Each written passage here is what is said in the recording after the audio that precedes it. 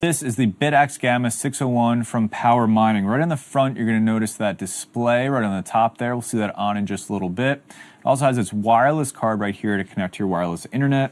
When I turn it on its side, you're going to see that massive heatsink and fan combo because underneath all of that is an ASIC chip.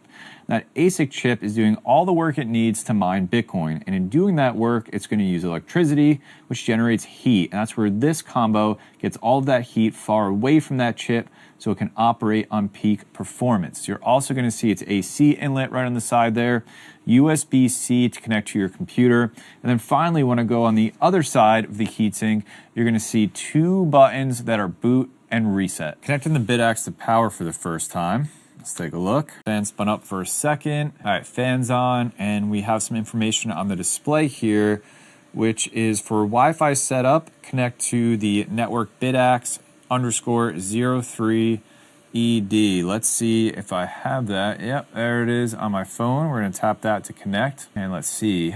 Okay, so we got a captive Wi-Fi portal opening.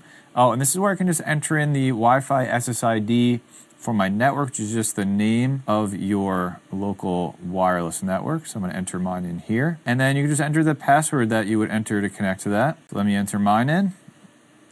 And we're going to hit save and restart.